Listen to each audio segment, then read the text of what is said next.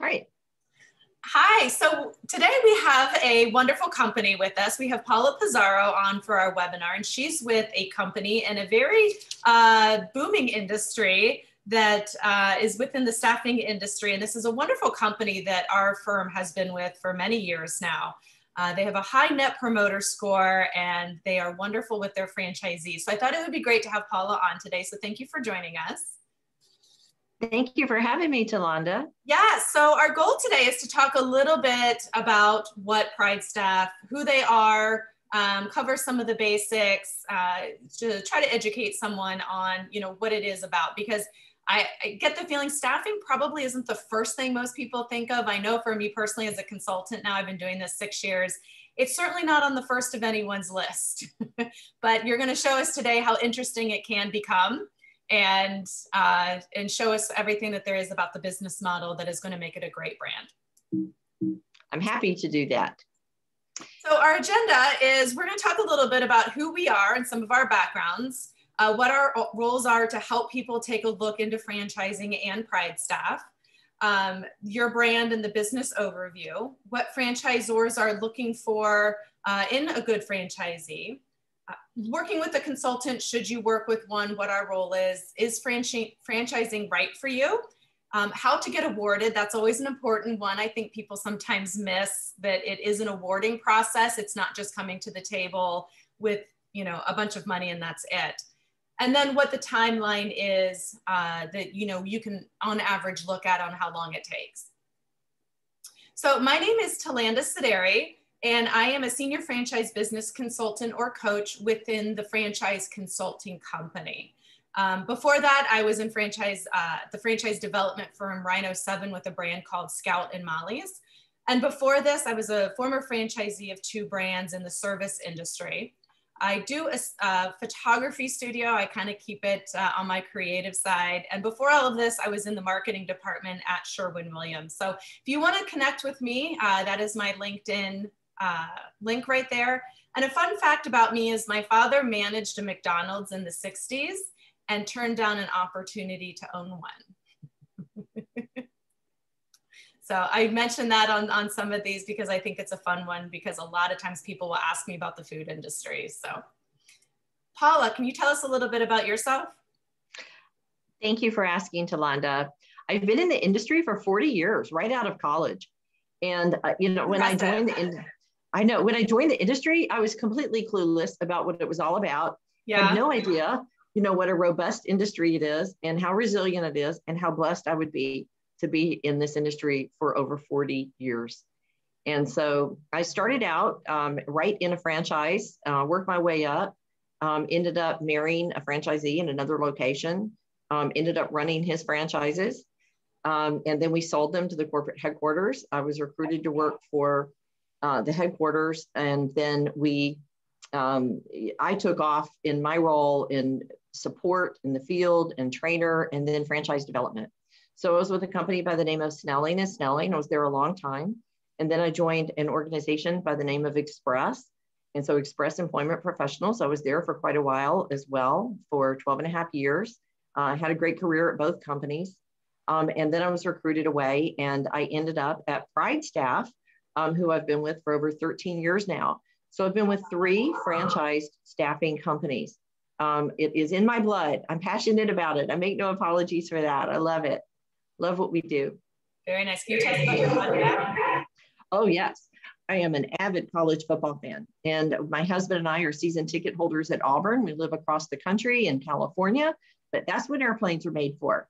So I love athletics, and I think that people that are athletic lovers, you don't have to be a player, but people who are competitive by nature tend to do really well in our business. Yeah. So I think that ties in to PrideStaff. Very nice. So as consultants here, what we do is we're similar to an executive headhunter, realtors for business. We are paid by the franchisors. It's a free service to the clients, and the fees do not change whether you went straight to the franchisor or whether you worked with our consulting firm. So we provide a lot of research, information, resources, and then a matching process based upon your skill sets, your interest level, the amount you're comfortable investing, and then of course what's available in your area too. So then we would match you up with PrideStaff if that's something that matches up with your goals. And again, like we said in the beginning, not a lot of people come to me and say, I want a staffing company. But I think we're going to find out just how interesting it becomes and how pleased franchisees are that they did choose this route and begin speaking with you.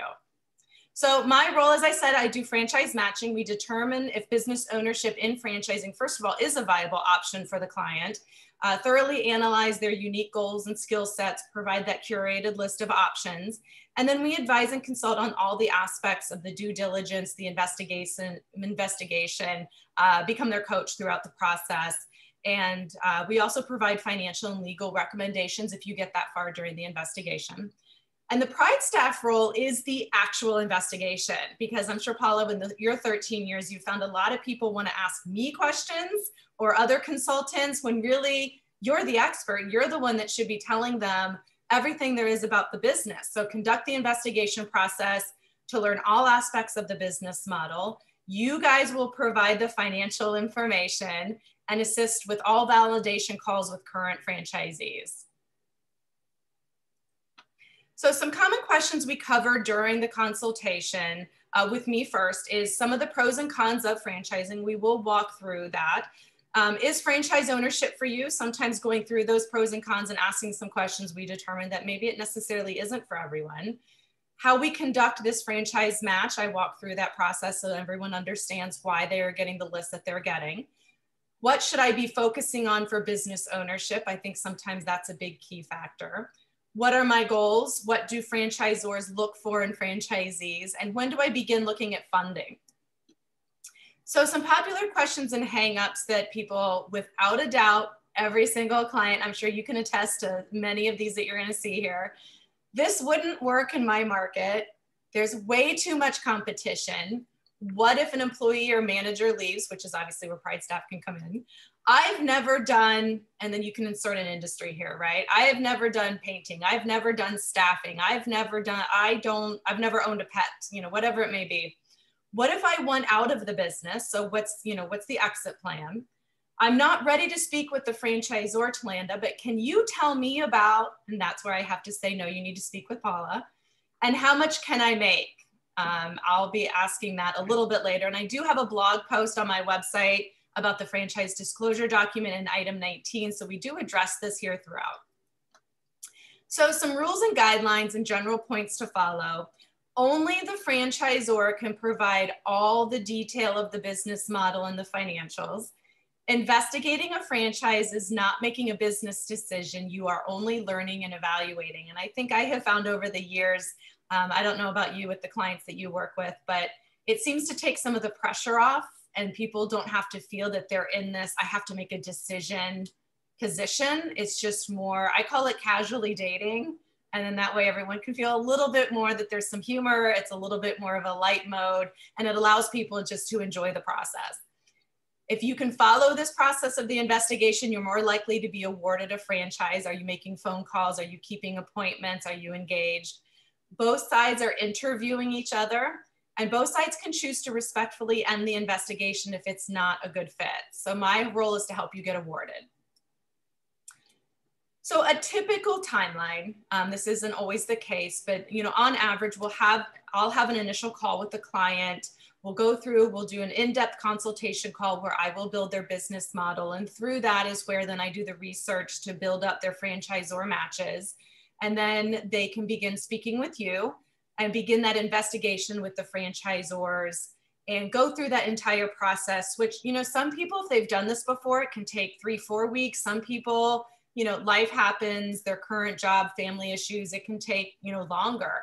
But it does come down to then receiving, hopefully, if they've conducted themselves properly and it's a good match, but receive an offer from a franchisor. So Paula, can you now tell us about PrideStaff and what your company looks for and what you're about? It is my privilege to do so.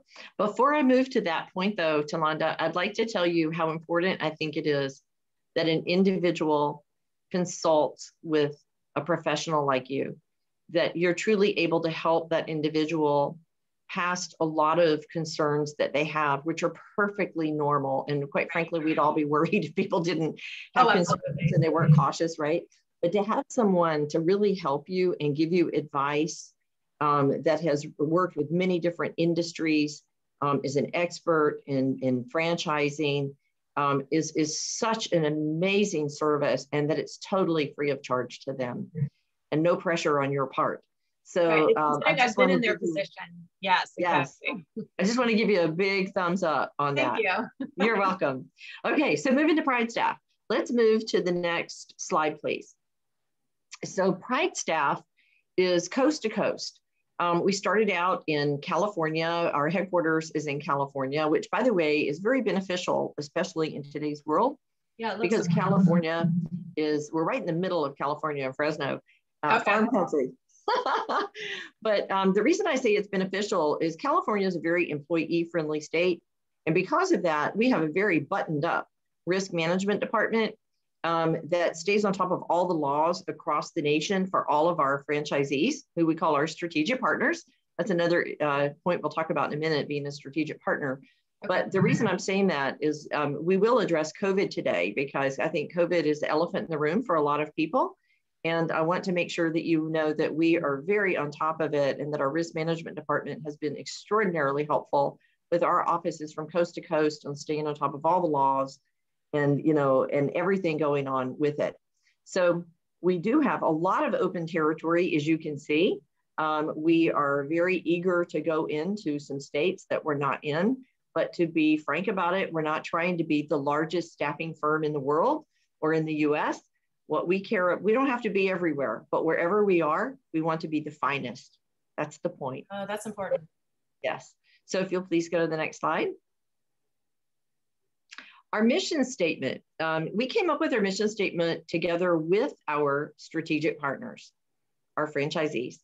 And it's to consistently provide client experience focused on what they value most. Now, they means the clients. And it means the people that we put to work. So many times in life, we get all wrapped up in what we want to accomplish, but this is about our clients. And so we live and breathe this. And we don't want to just, be good at what we do. We want to be the best that we can be for them and to continually improve. Next, please. That's a lot of awards. Well, this is how we measure what we just talked about, how we're doing. With our clients and with the people that we place. And so Net Promoter Score is such an important tool to use. It's a third-party survey. There are many companies that you're very familiar with that have wonderful reputations and for great service and customer loyalty. And I'll point that out to you in the next slide. But first, I'd like to show you that we have won Best of Staffing for so many years in a row. Less than 2% of the industry in the US has earned Best of Staffing one single time. And we have, yes.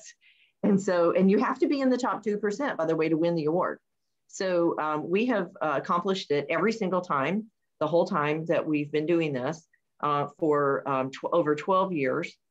And to win the Diamond Award, you have to win 5 years in a row. If you miss a year, forget it. You have to start over. Start over. And we've won it every single time. In fact, we need to update this slide because we now have 7 diamonds on both sides. And there's no other staffing company that's commercial staffing that places the type of individuals that we do: clerical, administrative, light industrial. In other words, they're not placing doctors or marine biologists. In the US, that does over $100 million, that has won Diamond Awards, as many as we have on both sides. Nobody even close. So let's take a look at the next slide and see what it's all about. So it's embraced by many companies that you recognize. I'm sure you see those. We're up at the level of Nordstrom's. We're higher than almost everybody on this page, except Costco. And we're right on the toes of Nordstrom, and we're not far from Costco. But these are companies that are very famous. So, we take a lot of pride in this, but it's work. It's hard work. We live it every day. We breathe it. So if anyone wants to learn more about Net Promoter Score, I would encourage you to read The Ultimate Question, written by Fred Reichelt. Together with Harvard Business School, they put together Net Promoter Score. So next. So staffing, what about staffing? Talonda, I love it that you said that so many people don't ask about staffing. Now, I will say that right now I'm getting more people that ask about it because of what's happening, with employment right now. But, over my 40 years in this business, rarely does anybody walk in to, or start working with a consultant and say, hey, I want to buy a staffing company. In fact, usually it's that when you recommend it, they're like, what? Staffing company? I'm not in HR or, I've never thought about that. And, I want to, whatever. So usually they start I'm at the bottom of their interest list. But guess Maybe what? not bottom, but close.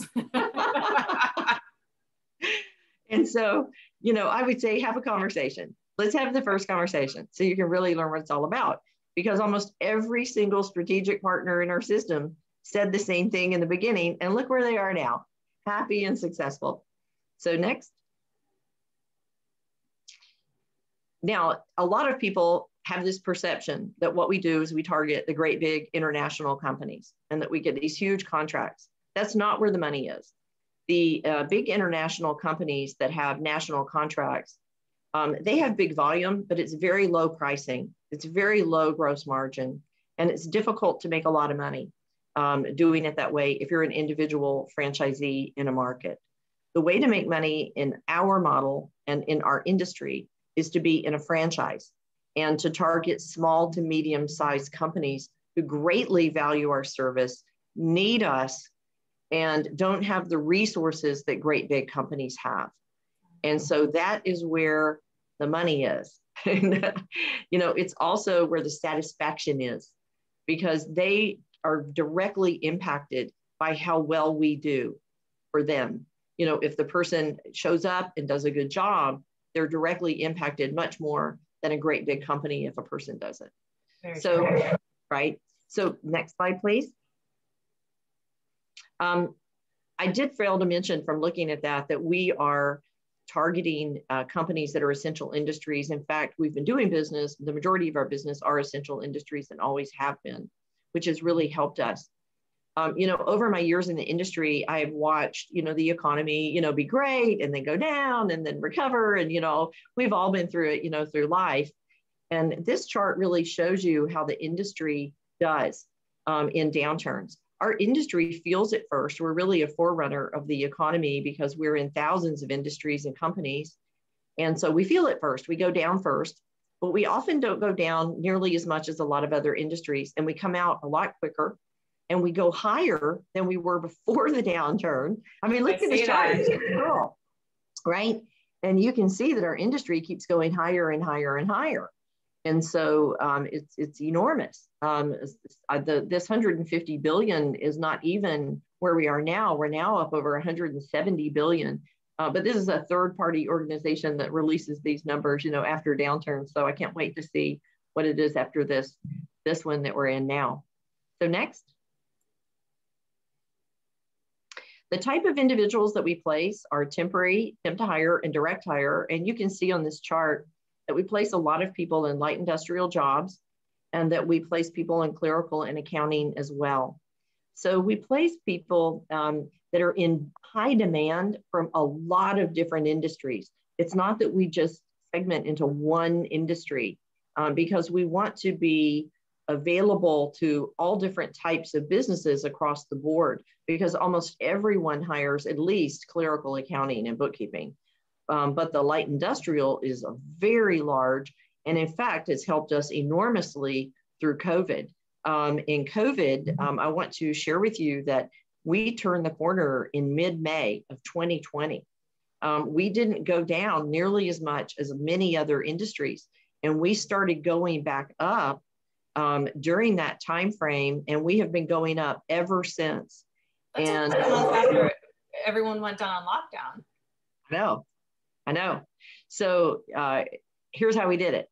First of all, the majority of our clients are essential industries. If you think about it, if you look at the 65% light industrial, all those products everybody needed at the grocery store and whatnot, that temps are involved in making them, packaging them, doing something with them. And so that's one thing. But we also, from a headquarters point of view, purchased information on the essential industries, provided that to all of our territories and, to go get them, whether they had touched them yet or not, or we're doing business with them or not. We just gave them a friendly nudge, let's go get the others. And that worked very, very well. Plus our risk management department and our marketing department worked very diligently through COVID to provide helpful information to our strategic partners. So we had weekly meetings with our offices with a game plan, helping them to know what the laws and regulations were in their specific markets, because it's different from state to state. The risk management department did that, and just keeping everybody up to date, because our clients who are small to medium-sized clients don't have the ability to have, a law firm, a labor lawyer all the time to do that. So we did it. And then also our marketing department had marketing materials and pieces that directly applied to this, that we did a lot of different campaigns as well as guest speakers to help our offices. So you guys gave a lot of support during this COVID. We did indeed. Okay.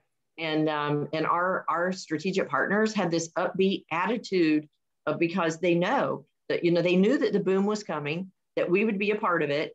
But we gave them a big head start, to really get out there ahead of a lot of our competition. That's very nice. I'll tell you what, this sounds corny in today's world, but we really view our strategic partners as our family, and we're very helpful to each other, and we all realize we're in this together. I don't think that sounds corny at all. I think people are actually turning a corner and looking for more of that. They are looking, what is going to hold through downturns, whether it's a COVID or economic, and where am I going to feel like I have the support that I need? Exactly. Yeah. So that's what we did. And, we put our money up to do it, and we hired motivational speakers even. We did so many things to help them, but it wasn't just all of us. It was our strategic partners getting, they instead of having, like the fight or flight syndrome, where you just kind of you run away or you freeze. They really went for it, and they were upbeat and optimistic. And I really have to take my hat off to them. They're fantastic. That's wonderful. So next slide. Okay. So this is the opening model. So a strategic partner opens up as the head of the team. They are the CEO, obviously, and owner of their company, but they're also a sales manager. They're a very hands-on team leader and coach. So their time is kind of split 50-50. About 50% of the time, they are working with their sales rep who's out in the field. So you can see on this chart, there's an account manager, an outside salesperson who's out there selling, all day long. In COVID, we've been doing things, virtually as well. So they're working with the sales rep, and the owner is the face of the business with their clients. And so they're coaching and working with them. The other 50% of the time, they're in the office working with their other two employees who do the recruiting and, do the interviewing and making decisions about, who we would send out, that there are requirements they have to meet, to be a good worker that we would recommend, and to have good references and so on and so forth. So they're working with them and also coaching the team to market the people that we do have, to pick up the phone and call companies that we know hire people with their skills and experience. So that's what the owner's role is. Now it grows as they evolve. So let's go to the next slide. Okay. And you'll see that, really where they want to end up is with a team of maybe 6 or 7 people. Now we have offices that have, 12, 15 people, and so that, they really believe in investing in their business, but the business grows and they can expand into a couple of specialty divisions that we have. One is PrideStaff Financial, where we go head to head with companies like Account Temps and Robert Half. And we also have a new division called G.A. Rogers and Associates, which is higher level permanent placement. But, and we don't charge for that. It is part of their franchise agreement, but they have to qualify for it, because we don't want them going out and representing themselves as a specialty in a certain niche until they have a firm foundation in their business.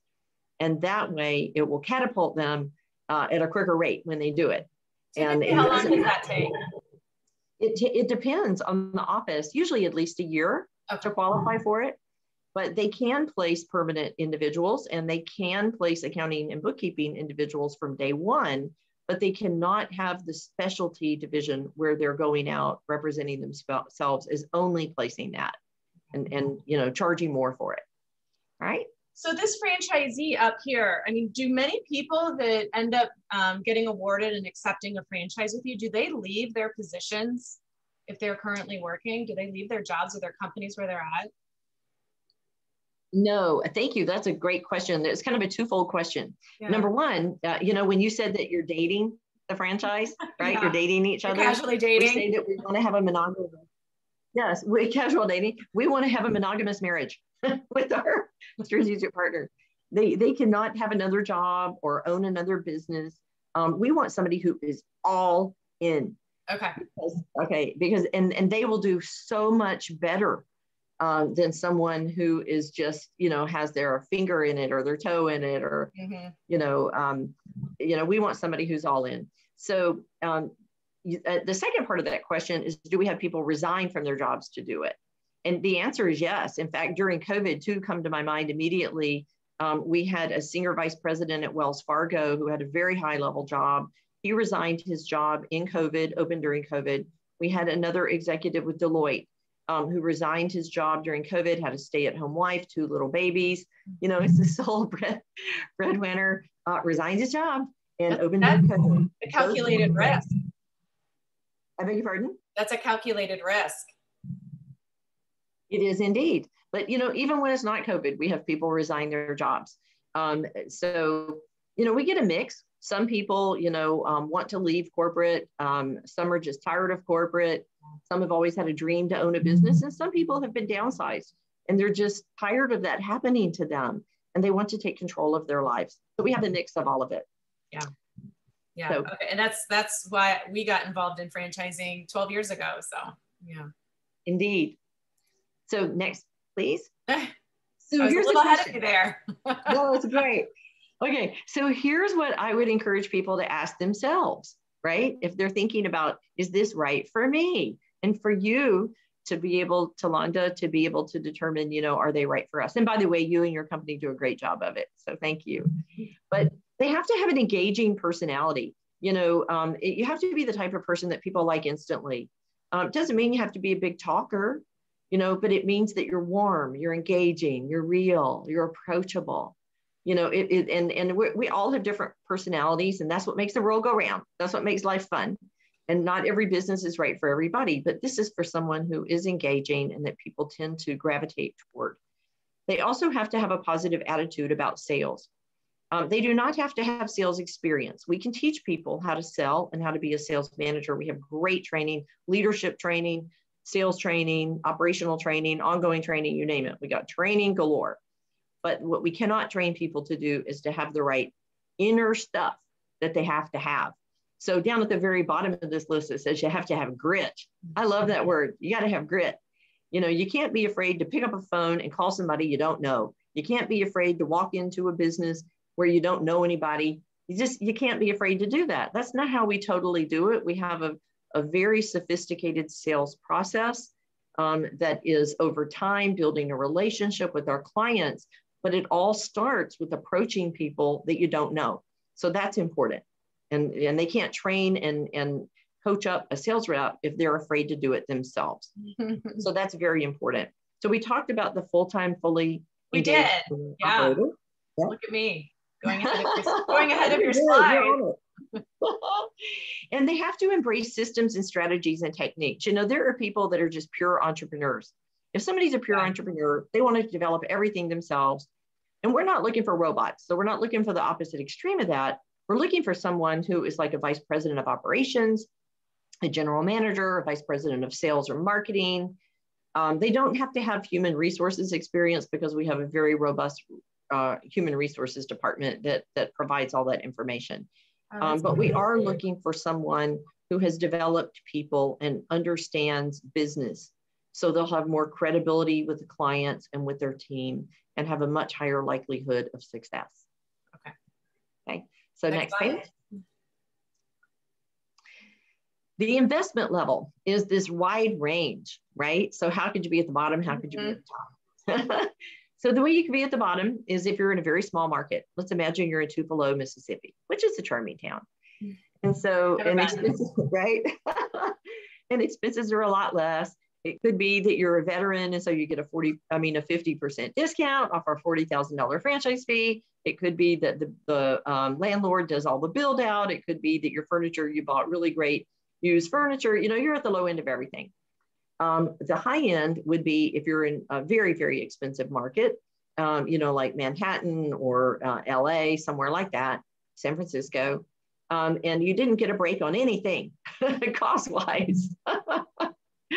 But included in that number is the franchise fee of $40,000, as well as the startup capital, which would be to rent the space. It's typically a retail space, about 1,400 square feet, like a strip center where maybe you have a tax service next door, something like that, with signage and visibility, convenient to your workforce.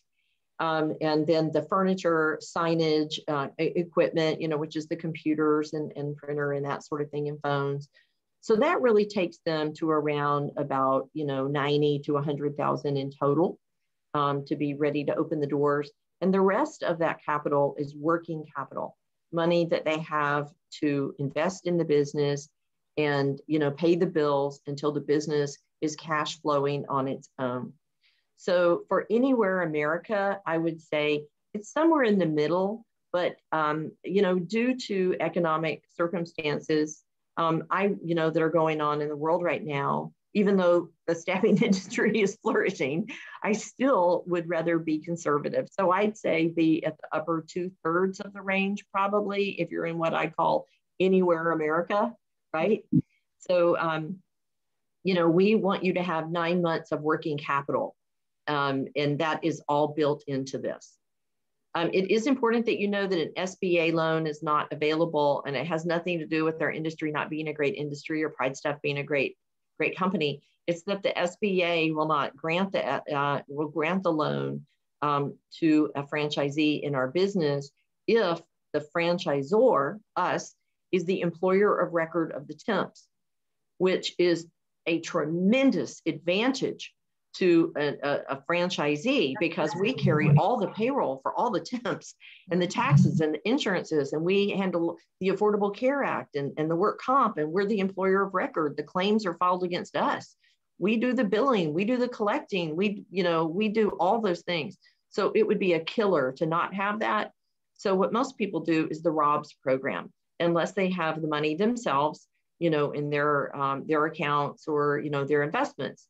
But most people do the ROBS, which is a fabulous program, and our franchisees will attest to it. Most of it do it. Yeah, and if anybody wants to learn about the ROBS program, that is something I can introduce them to as well for our finance partners. So you made the term cash flow, and I'm sure going through a lot of people's mind listening to this is, well, tell us how much I can make. Well, biggest question we always get, right? Of course, who wouldn't want to know that? Absolutely. Who wouldn't? So let me say this, we have an item 19, and those of you who don't know what an item 19 is, I'm sure that Alonda will very well coach you on it, but not all franchisors are not required to put anything in their item 19. It's the one section of the FDD they're not required to do, but we do. Irony. And we do. And, you know, you'll be able to learn a lot from our item 19. It does show you our high, median, low, average sales volumes, the gross margin, the share that goes to the franchisee, you know, our average pricing, you know, the average take per hour. It shows a lot of information in there. However, we do not show you how much money that you would make, because we do not require our strategic partners to share their actual earnings with us. Some franchisors do. We do not. However, our validation is very good. The strategic partners are more than happy to talk with people, and we have a pro forma template that you'll be able to use to be able to figure it out. It's not hard to figure out, but if you are the type of person where you struggle with it, sometimes I find that people do, every now and then, not that often, but the strategic partners will help you. They all went through it themselves as well, and they'll share their stories with you. So you won't have any trouble finding that out. Okay. That's wonderful. It's good word of mouth advertising almost. If you have the good strategic partners talking very good about the brand, that says a lot right there. It does indeed. And what has more credibility, right? Mm-hmm. They do. So we're going to give you the numbers, you know, our national numbers, they're good. They look, you know, and they keep getting better. In fact, I didn't mention this about COVID, about, you know, how we did, but at the end of the year, we ended up almost where we were the year before, which is incredible to make up, you know, the first couple months that fast. And so, so the numbers are good, but you need to validate it with our strategic partners.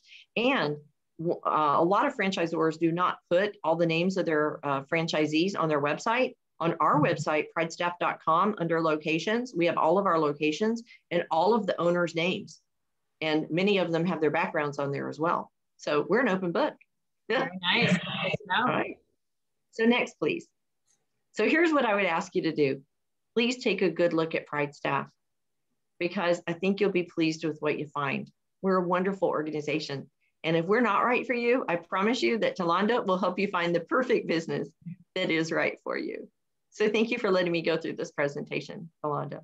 Thank you. No, this was great. I think you gave some good information on what people can expect. And, you know, if anybody wants to, I think I asked most of the common questions that you get. Was there anything that maybe we didn't cover or I didn't ask that? I don't think so. I don't think so. But if there's anything anyone's thinking of, reach out to me and we can certainly, you know, get the answers or have you talk to Paula. I will throw one thing out that you mentioned early, yes, in your questions, is about, you know, what happens, you know, when you are ready to move on. Because some people join us and they say, you know, I have a 5-year plan. Oh, the exit plan. Right, exit plan. Yeah. Some people say, well, I have a 5-year plan. Like, I want to build it up. I want to sell it for X amount of money. And then I want to go do something different. Because there are people that are like that they just get energized from doing some, you know, changing, you know. And then there are people like me who stay in the same thing, doing it forever and a day, right? And so you get your groove and you love it, you know, and do anything else. And we have that and everything else in between. So, you know, if someone wants the first one, we'll help them do that. We'll help them put a plan. Here's what you have to do to get it to the level you want to do, and to sell it for the amount that you want to make. And we'll help them, you know, we'll plan a roadmap for them to accomplish it, right? And if someone wants to keep it forever, wonderful. Some people want to turn it over to their children. I was going to say a legacy business. Yeah. A legacy business. Yes. Some people want to, you know, sell it. You know, when they do, we help them sell it. We're happy to do that. And you help us do that. But some people want to expand and open more units. Now, what they find when they get into this is our territories are so big that they often do not expand because they can keep growing their business. We don't have a single franchise in our system that has maximized their market, not one. Our very top offices in the system will tell you they've barely scratched the surface. And so, and if you do want to expand, the territories are so big that you can usually open another office in your same territory. So it really helps people that have big plans. But, you know, we understand that everybody's different. Everybody has a different desire, and we're here to help you accomplish that, whatever it is. Sounds wonderful. Well, if anybody would like to be introduced or learn more about this, you can reach out to me. You can reach out on the website. You can schedule a casual call by the book online link here on my website. And we can certainly begin a conversation and then introduce you to Paula. So thank you for joining us today. I appreciate your time, and have a good rest of your day. Thank you, everyone who listened. I really appreciate it. And thank you, Tolanda, so much for your professionalism and your assistance in growing our brand. Have a wonderful day. You too.